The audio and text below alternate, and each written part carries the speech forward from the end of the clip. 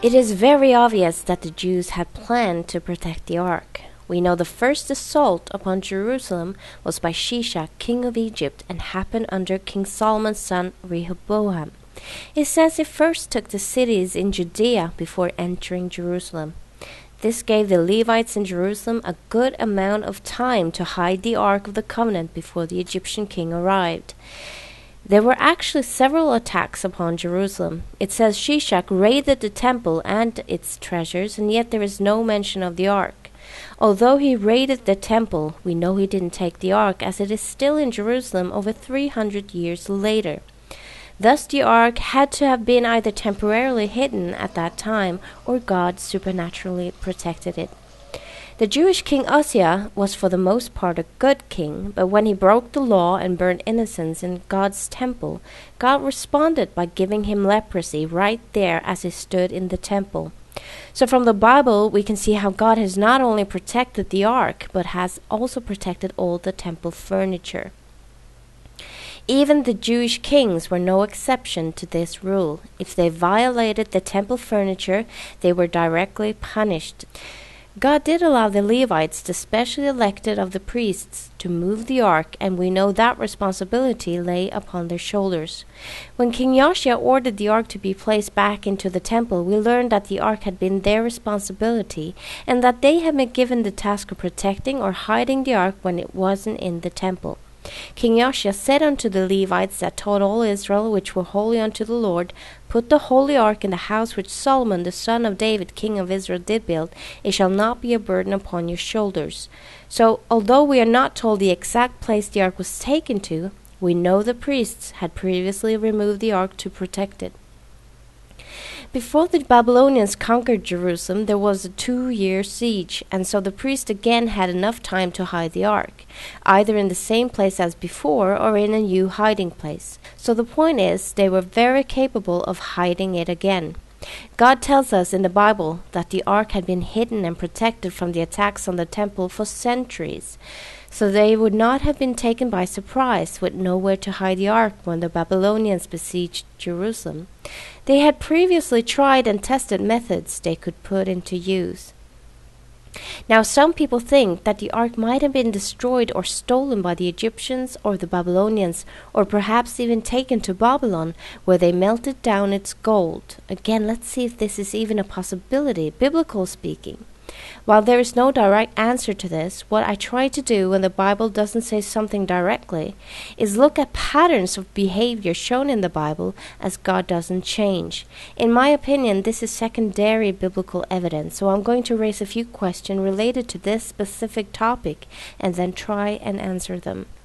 Do you remember the importance of the ark? If the ark was destroyed by the Babylonians, is it possible the Bible authors were so embarrassed that they did not mention it in their chronicles or prophetic writings?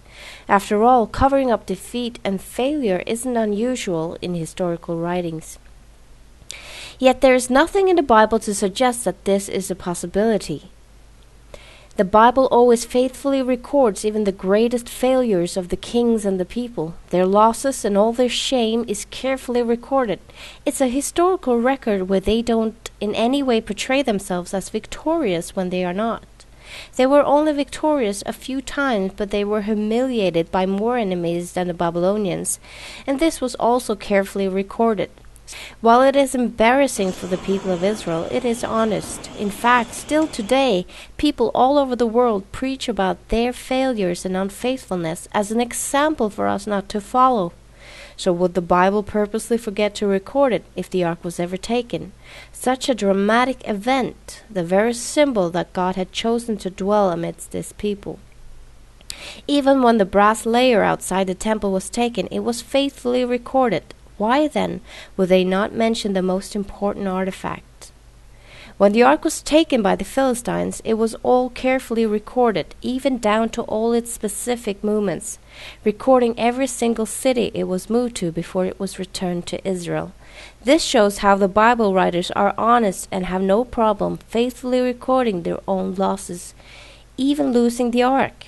So according to this pattern, it seems fair to assume that the reason the biblical authors didn't record the destiny of the ark was either because they didn't know what happened to it, or that they were in fact hiding its destiny in order to protect its location. In my opinion, both of these suggestions are more in harmony with the biblical pattern than all the allegation that it was actually stolen, and such a momentous event was not recorded due to the pride of the author. Let's look a little more into the possibility that it could have been destroyed. Looking at the God of the Bible who never changes, we know he allowed the temple to be destroyed, but does that necessarily mean he would allow the ark to be destroyed? In fact, while he prophesied the city and the houses would be destroyed, he never mentioned the ark being destroyed or taken. However, he does warn of vengeance for the destruction of the temple, the voice of them that flee and escape out of the land of Babylon, to declare in Zion the vengeance of the Lord our God, the vengeance of his temple. And make bright the arrows, gather the shields. The Lord hath raised up the spirit of the kings of Medes for his device against Babylon, to destroy it, because it is the vengeance of the Lord, the vengeance of his temple. Again, no mention of vengeance for the ark being destroyed, the throne, just the temple. After all, the temple's primary function was to house the ark, God's throne on earth, so recording its fate would have been more important than the fate of the temple. So why would God claim he would punish Babylon for having destroyed the temple, but have nothing to say about the ark being destroyed? As we mentioned, when the ark was taken by the Philistines, God did not allow it to be condescended by the conquerors. In fact, the pagan idol Dagon was forced to bow before the ark. Furthermore, God sent plagues over these pagan nations until they returned the ark. Anyone who was careless in regard to the ark died, including the people of Beth Shemesh who saw the ark returning from the Philistines. They were Jews, but were not spared. Later, when David was moving the ark to Jerusalem, one of the guardians touched the ark and he was instantly killed. So what is God telling us through these stories? That he is guarding the ark from being tampered with. In fact, the man who touched the ark was only trying to help, even though what he did was against God's specific requirements. God didn't need help from man to protect his ark. David feared when he saw this and was too scared to move the ark to Jerusalem, so he found a guardian to take care of it nearby. So God is showing us the following three things with these stories. 1. The ark doesn't need to be protected by man. It's perfectly safe in God's hands. 2. God guarded the ark closely even when it was in the enemy's hands. And 3. He did not let any other gods or people belittle the throne of God. Please understand that these 3 points are not assumptions. It's what the Bible actually tells us about how God handles his ark. So what is the logical conclusion here? When the Babylonians conquered Jerusalem, God didn't care about the ark anymore?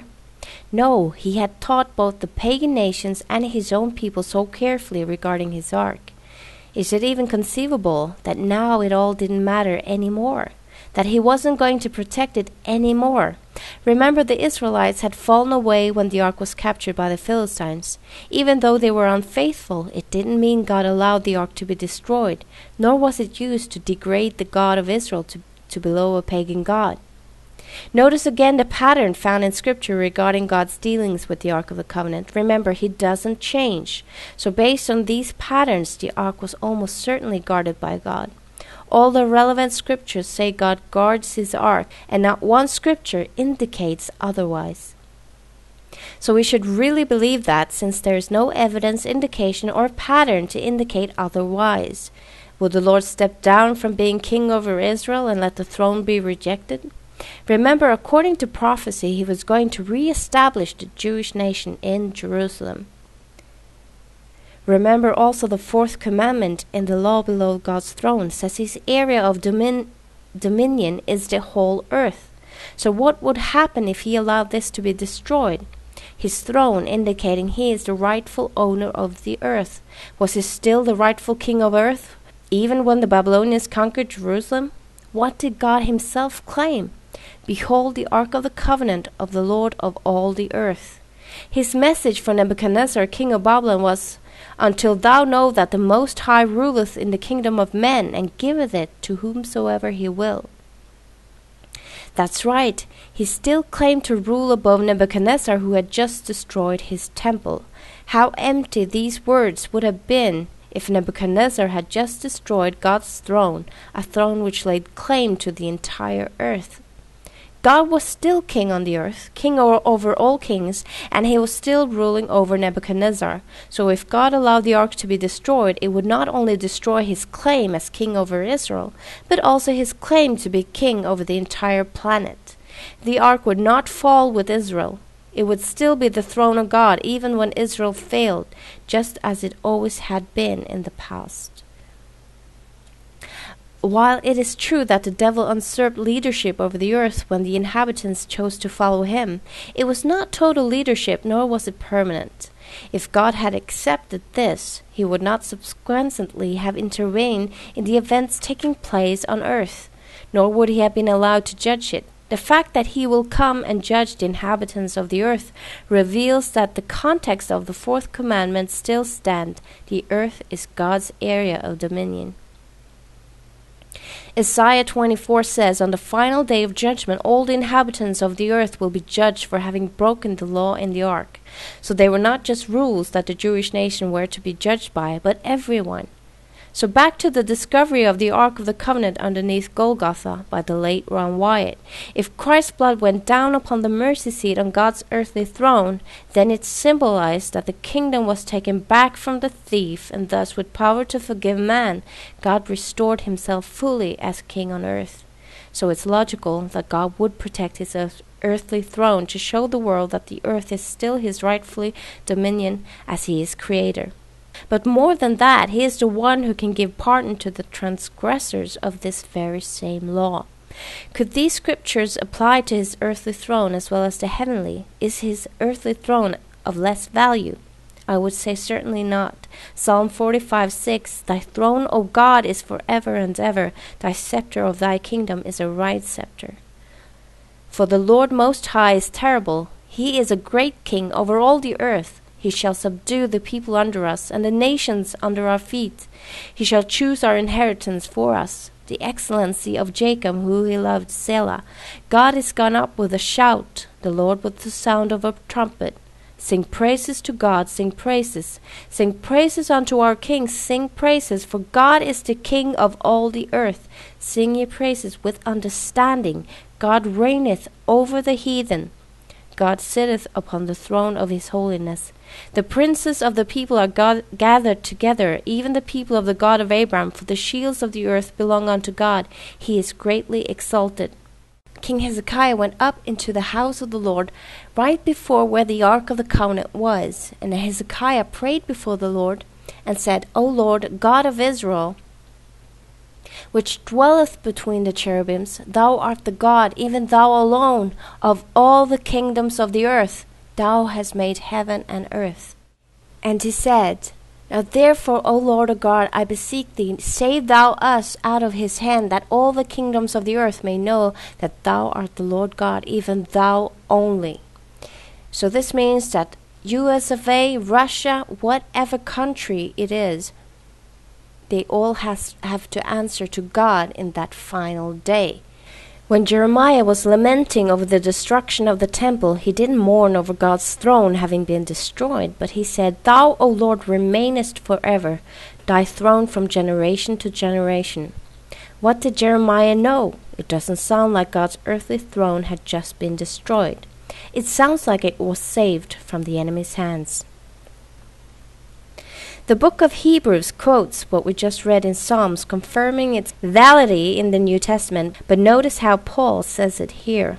Unto the Son, thy throne is forever and ever. But unto the Son he has said, Thy throne, O God, is forever and ever. A scepter of righteousness is the scepter of thy kingdom. So the question is, could God's earthly throne so easily be destroyed while his heavenly throne was protected? Would God not protect both if they were both still valid? Wasn't the Son made king of earth? Isn't then the earthly throne also of the uttermost importance? But the Lord shall endure forever. He has prepared his throne for judgment. Justice and judgment are the habitation of thy throne. Mercy and truth shall go before thy face. For the Lord is our defense, and the Holy One of Israel is our King. His seed also will I make to endure forever, and his throne as the days of heaven. Now let's go back to the time of the first temple destruction. God shows clearly that he has in no way stopped reigning as king over Israel, or indeed over the entire world. He claims he was the one who gave Israel into Nebuchadnezzar's hand. He also said he was still in control over his people despite their captivity. They shall be carried to Babylon, and there shall they be until the day that I visit them, saith the Lord. Then will I bring them up and restore them to this place. When Nebuchadnezzar, the king of Babylon, suffered an inflated opinion of himself and declared, Is not this great Babylon that I have built for the house of the kingdom by the might of my power and for the honor of my majesty? The Bible continues, While the word was in the king's mouth, there fell a voice from heaven, saying, O King Nebuchadnezzar, to thee it is spoken, the kingdom is departed from thee. Even Nebuchadnezzar had to answer to God as the supreme ruler. Daniel the prophet had warned Nebuchadnezzar, Wherefore, O king, let my counsel be acceptable unto thee, and break off thy sins by righteousness, and thy iniquities by showing mercy to the poor, if it may be a lengthening of thy tranquillity.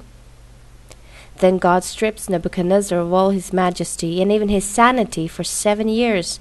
And when Nebuchadnezzar finally realizes who God is, he says, And at the end of the days I, Nebuchadnezzar, lifted up mine eyes unto heaven, and my understanding returned unto me. And I blessed the Most High, and I praised and honored him that liveth forever, whose dominion is an everlasting dominion, and his kingdom is from generation to generation, and all the inhabitants of the earth are reputed as nothing. And he doth according to his will in the army of heaven, and among the inhabitants of the earth. And no one can stay his hand or say unto him, What dost thou? After Nebuchadnezzar's admission, God reinstated his position and majesty. God shows us here that he is still in control and that his kingdom has not ended. He keeps showing us who is the real ruler when he decides how long Israel is to remain captive and the land desolate. He forces the land to lie desolate for 70 years for the sake of his Sabbaths and for the sake of his law. And this whole land shall be a desolation and an astonishment, and these nations shall serve the king of Babylon 70 years. And it shall come to pass, when 70 years are accomplished, that I will punish the king of Babylon and that nation, saith the Lord, for their iniquity, and the land of the Chaldeans, and will make it perpetual desolations. When these 70 years are over, God makes sure the new kings of Media and Persia fulfill his will to let his people go and order the rebuilding of a second temple. God is showing that from the moment his people are judged, he is still king and his area of dominion is still the earth. When Babylon was at its peak, God gave Nebuchadnezzar a dream showing him how all the kingdoms of the earth, both his and those that followed, would all amount to nothing. The statue represented the kingdom of Babylon and her successive kingdoms, and the rock which struck it meant that in the days of these kings shall the God of heaven set up a kingdom, which shall never be destroyed, and the kingdom shall not be left to other people, but it shall break in pieces and consume all these kingdoms, and it shall stand forever. Now Nebuchadnezzar was not pleased with the idea that his kingdom would perish and another take his place. So he ordered to have a statue made, just like in his dream, except this statue would be of pure gold, in his attempt to represent his kingdom as never-ending. When he ordered everyone to bow before it, 3 Jewish men refused and declared that they only worshipped the God of Israel. Nebuchadnezzar decided to kill them by casting them into the fire, but God counted Nebuchadnezzar's action by miraculously protecting his faithful and not allowing them to be burnt. The Son of God himself visited those 3 men in the furnace and protected them from the flames. As Nebuchadnezzar was trying to exalt the image of his never-ending kingdom, God answers by showing him his Son, he who would save man and re-establish him in God's kingdom, the one whose kingdom was represented by the rock destroying the statue in the dream. Of him it is written, and he had on his vesture and on his tie a name written, King of Kings and Lord of Lords. So again, was the ark taken to Babylon? When the Bible lists all the items taken from the temple and returned to Babylon, it even mentions small insignificant things like spoons, but there is no mention of the ark. So the Bible recorded in detail everything that was taken from the temple. And you can read this description in Jeremiah. So they knew down to the very last detail what the king of Babylon took. Now let's see just how protective God really was over his holy things that had been taken from the temple. Several of the items from the temple were now in Babylon, but notice how the Babylonians had not destroyed these items. They had respect for them enough to keep them safe. They were stored away, not destroyed or reused for common purposes. But having said that, a very ungodly king by the name of Belshazzar didn't show the respect that his father and grandfather before him did. It says Belshazzar, while he tasted the wine, commanded to bring the golden and silver vessels which his father Nebuchadnezzar had taken out of the temple which was in Jerusalem, that the king and his princes, his wives and his concubines might drink therein. Then they brought the golden vessels that were taken out of the temple of the house of God which was at Jerusalem. And the king and his princes, his wives, and his concubines drank in them. They drank wine and praised the gods of gold and of silver, of brass, of iron, of wood and of stone. In the same hour came forth finger of a man's hand, and wrote over against the candlestick upon the plaister of the wall of the king's palace. And the king saw the part of the hand that wrote, and this is the writing that was written. Mene, mene, tekel upharsin. This is the interpretation of the thing. Mene, God hath numbered thy kingdom and finished it. Tekel, thou art weighted in the balances and art found wanting. Peres, thy kingdom is divided and given to the Medes and Persians. And what happened? This was the final end of the Babylonian Empire. His sentence was written out on the wall next to him. Belshazzar had provoked the Most High so terribly. The writing on the wall read, Mene, mene, tekel upharsin, meaning God would allow the whole kingdom of Babylon to fall forever. And it was this last ungodly act that determined it. It was the last straw. In the same way as God protected the ark when it was placed in the temple to Dagon by the Philistines, he now even protected the cups from the temple, so much so that he supernaturally intervened in the feast and made the whole kingdom of Babylon fall that very same evening. So my question is this: if God would intervene in such a major and dramatic way for the sake of the temple cups, is it likely he would be indifferent about the ark? Were the cups now more important than the ark, his very throne on earth, his testimony, the throne which lays claim to his right to judge the kings of the earth, including King Belshazzar, whom he just judged? All this shows us that God was still in control of every item belonging to the temple. So based on this, it's hard or even impossible to believe that God would easily allow the ark to be destroyed or even dishonored without intervening. The ark wasn't in Babylon, so it didn't need any protection or supernatural intervention. The ark was hidden away in a safe place. As Jeremiah said while he was overlooking Jerusalem and the temple in ruins, Thou, O Lord, remainest forever, thy throne from generation to generation. Through this and other stories, God shows us that Babylon never conquered him, and that he always had control over the situation. In fact, he prophesied they would return after 70 years, and he made sure that that happened miraculously exactly at the time he said. After the Medo-Persian took over the kingdom and with it gained custody over the temple items, God wrestled with the new king. But the prince of the kingdom of Persia withstood me 21 days. But lo, Michael, one of the chief princes, came to help me, and I remained there with the kings of Persia. God fought with the new king to let his people return to the land of Israel, and guess what? God made sure that everything taken to Babylon from his temple was returned. Also Cyrus the king brought forth the vessels of the house of the Lord, which Nebuchadnezzar had brought forth out of Jerusalem, and had put them in the house of his gods. Even those did Cyrus king of Persia bring forth by the hand of Mithridates the treasurer, and number them unto Sheshbazzar the prince of Judah.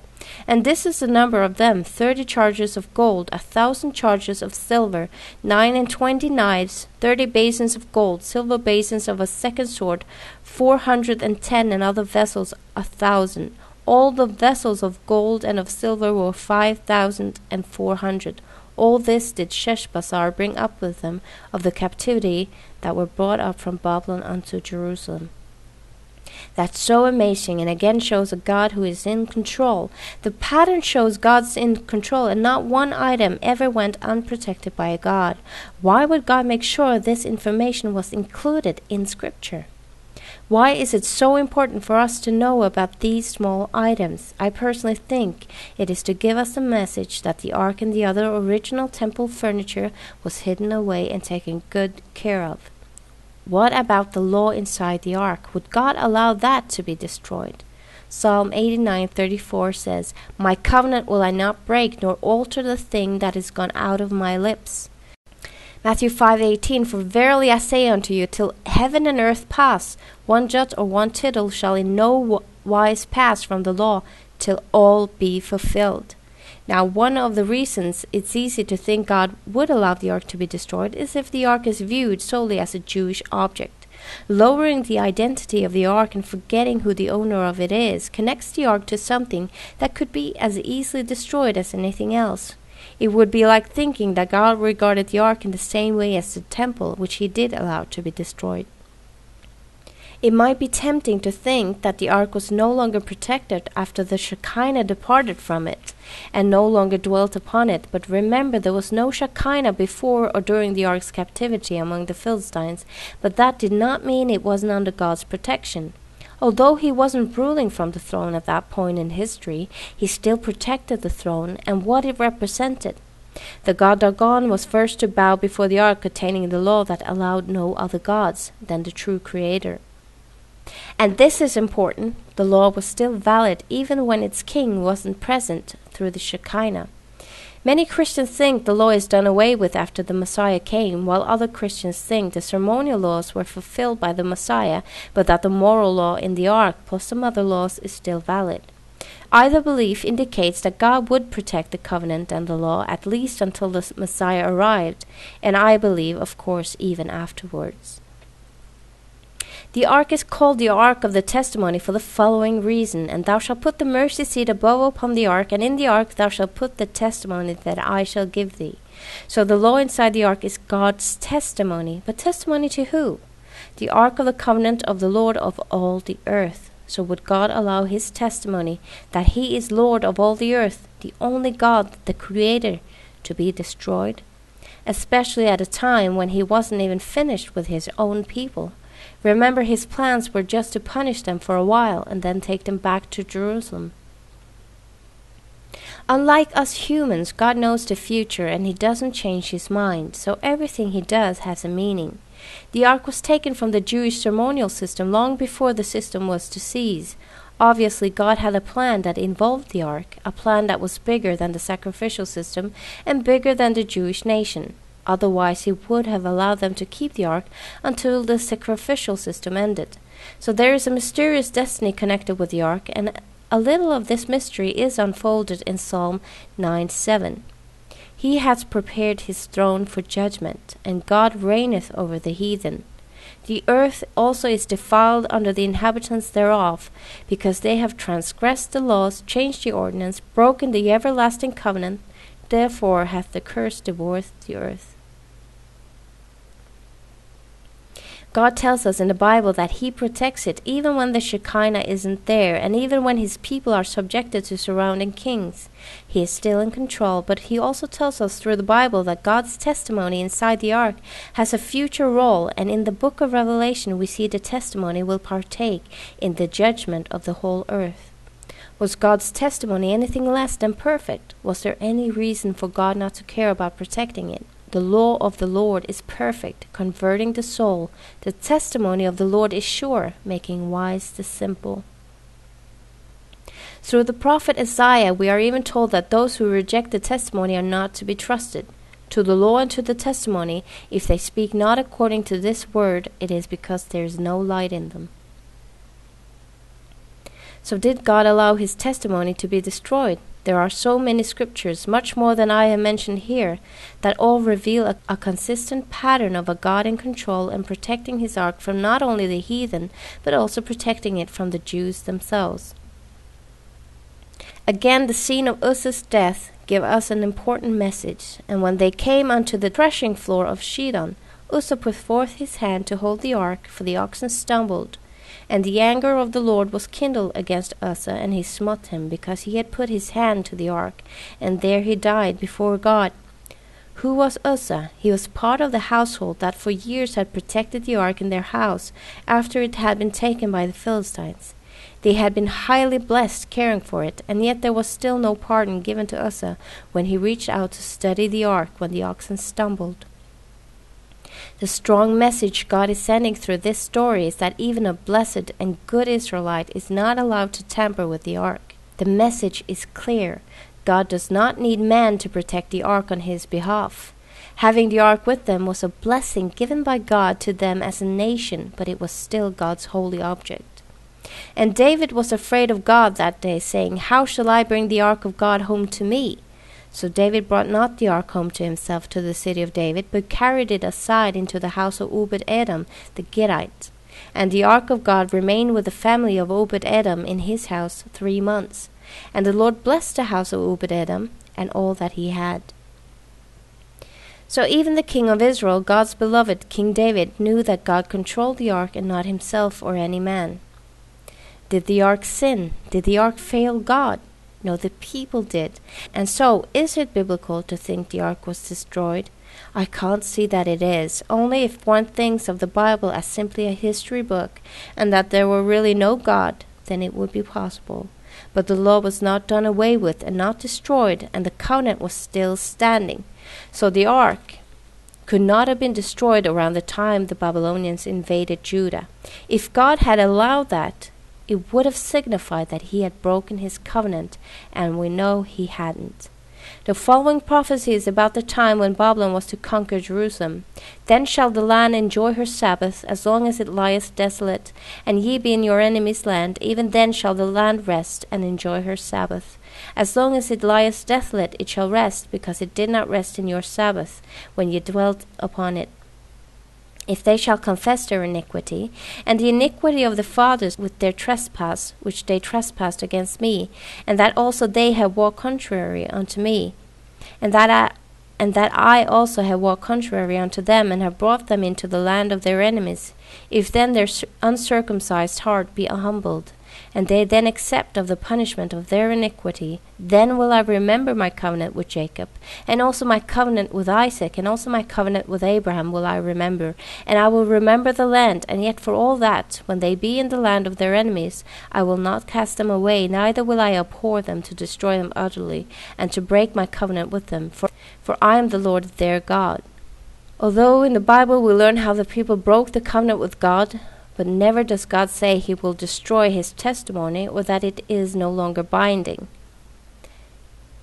My covenant will I not break, nor alter the thing that is gone out of my lips.